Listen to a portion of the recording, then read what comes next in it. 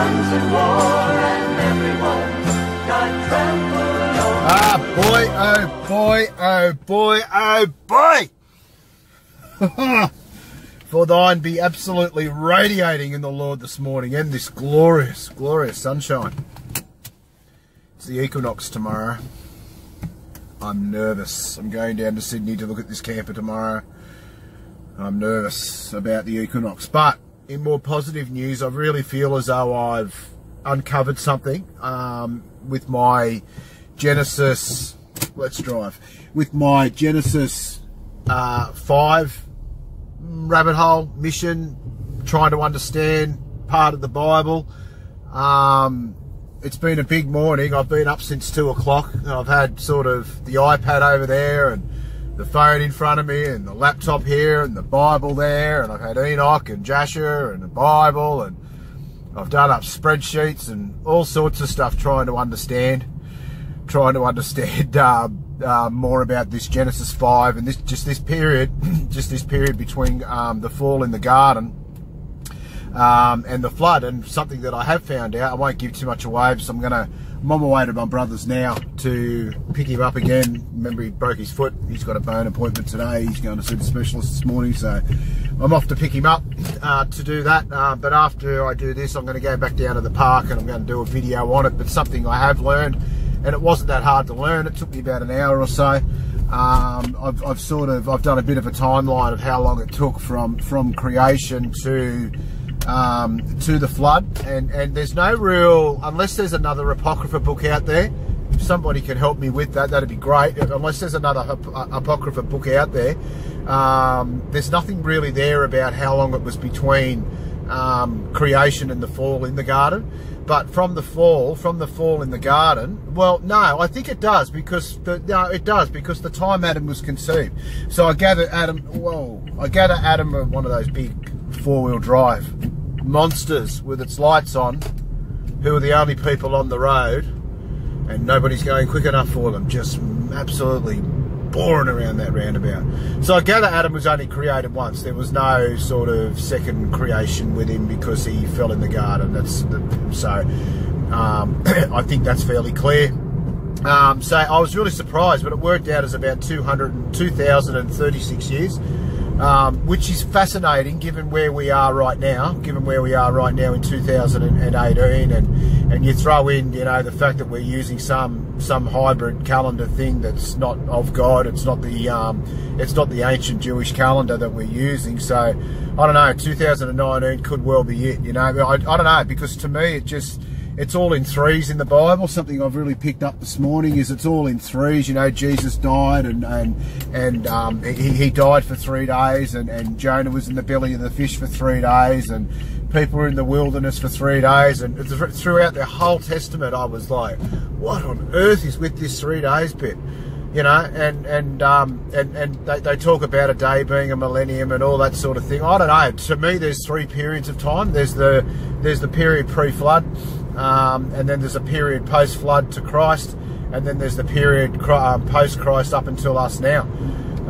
So if that's the case, and we're in 2036, it stands to reason there could have been 2036 years between the flood and the and Christ. And then from Christ, was it Christ's birth? Was it Christ's death? Who knows, But to me, it just heightens my senses that we are very, very close to the end, people. We are very close to the end.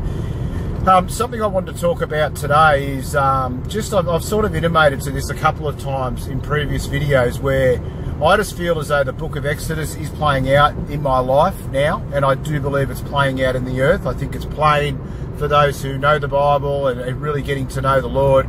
It's plainly obvious that the book of Exodus is playing out the 400-year bondage to the Egyptians, which is the Knights Templar, and the 12 tribes of Israel are scattered right throughout the earth, and every place on earth now is controlled by the Knights Templar, and it's been the case since 1619, when the tribe of Judah went over to America there as slaves. So it's pretty apparent that the book of Exodus is playing out as we speak in the world, and it certainly has been in my life. I've got a lot of parallels going on with Abraham, I feel. and the book of Exodus. So I've gone to, and something I've really prayed for this morning is just to keep my ego in check, because I've always been a person who's been rejected by the world, rejected by everyone. I'll make friends and eventually I'm rejected by them for no good reason. I'll just lose friends. I've never really had friends. I've never been a popular figure. I've been a loner most of my life. So to all of a sudden at 45 years old to just come alive in the name of the Lord is just amazing. I don't know how to deal with it. You know, you just got to, I pray about it and I go, Lord, I promise you, I will stay humble, but you know what? I'm going to take a lot of pride and I'm going to take a lot of glee in the way my life's turned, and I'm going to have a lot of pride because it's in the name of the Lord, just with what I'm doing and where I've come and the way I've stuck at it, and when I first learned truth of the moon landing in 2016, I hearkened and I just wanted more truth. All I've ever wanted since that day was just truth, more truth. And I haven't, you know, put my head in the sea like the others have, where I don't want to know and life's too good at the moment and it's just pride, you know. That means I've got to admit I've been lied to all my life. No, I've done none of that. So the journey's been hard. It's been ruthless. It's been brutal. I've been stripped apart by the Lord so many times since I found Him.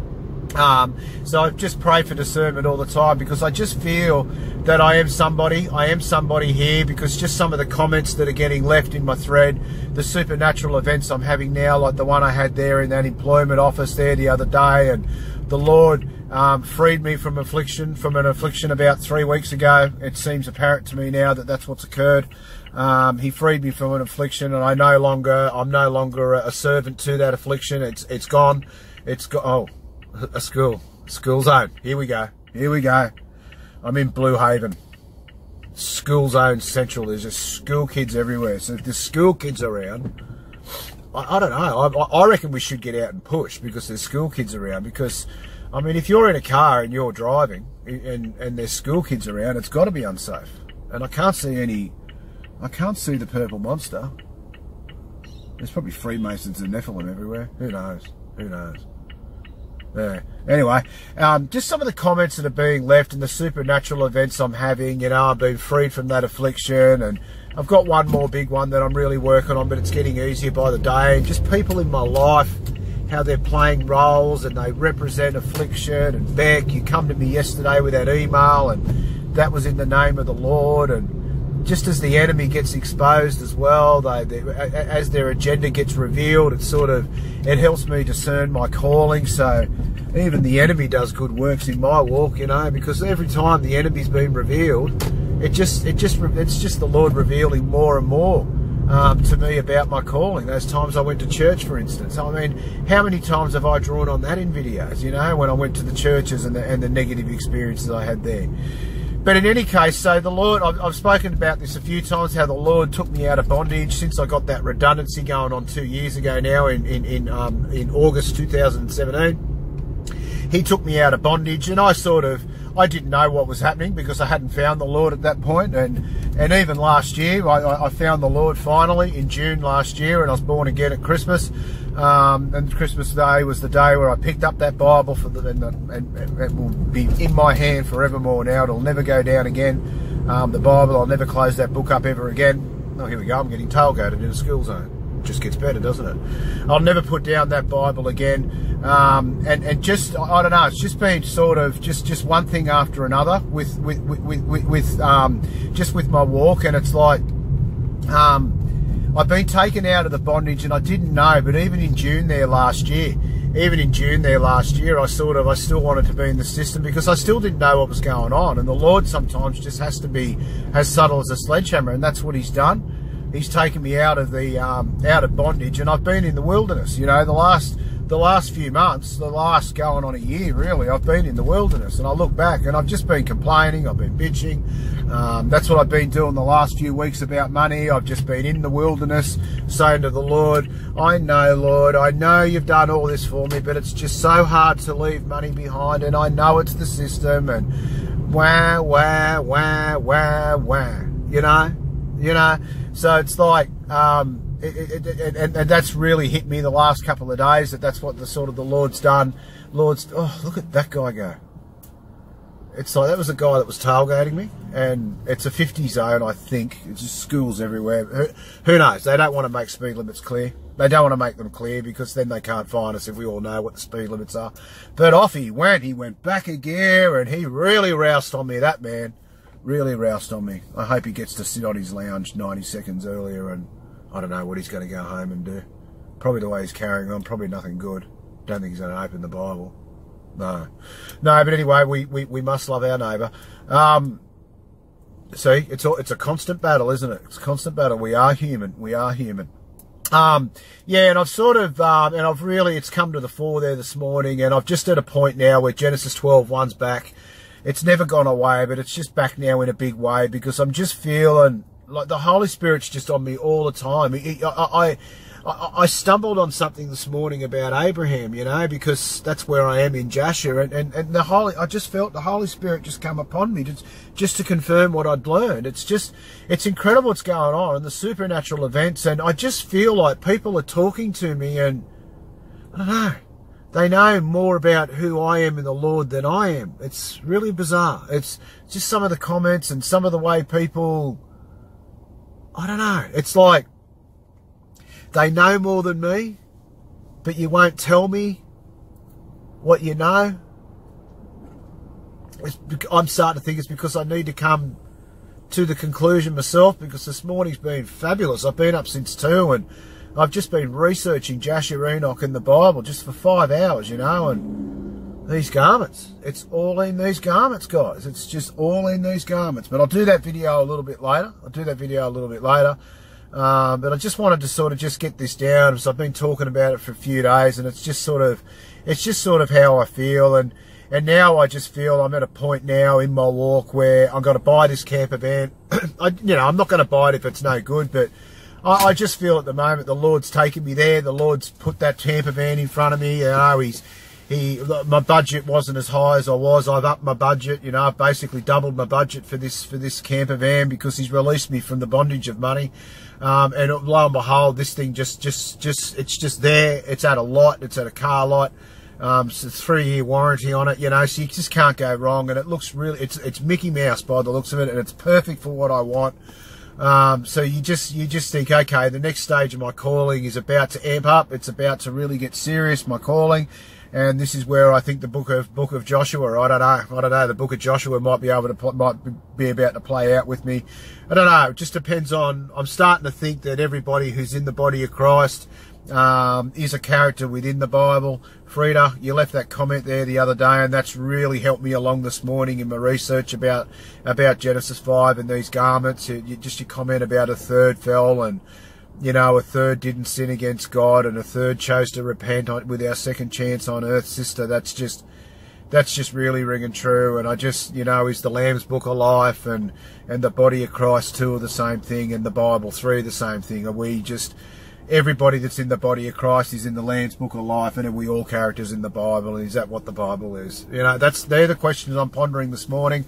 Many more questions you'll see with this video I do a little bit later after I'm done with my brother. You'll see where I'm at with all that, with the Genesis 5 question, and maybe even creation. The Lord may have led me to the answer about, I thought that was my ex-missus then, the demon of my mother and my children, but no. The reason for creation, why we got here, how we got here, and not how we got here, we know how we got here. The Lord did it, the Lord created it, but why He did it, it's all starting to become a little bit clearer to me, and they're 2 of the biggest questions I've ever had in life, and certainly the 2 since I come to the Lord. So it's a great time to be alive, guys. It's an even better time to be in the body of Christ.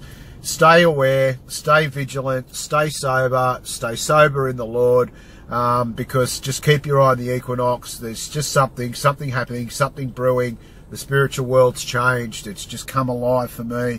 And also April 1, I feel they're our 2 dates at the moment. So we pray we get through, and we get to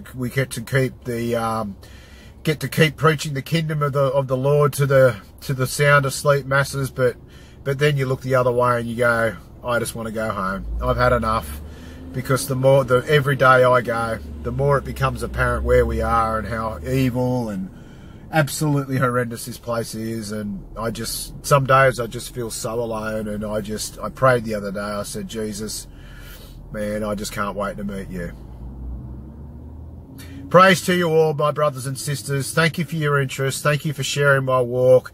Thanks for subbing, and thanks for watching my videos. It truly, truly means a lot. All power and glory goes to the King of Judah, our Lord and Saviour, Jesus Christ. The sun has come. You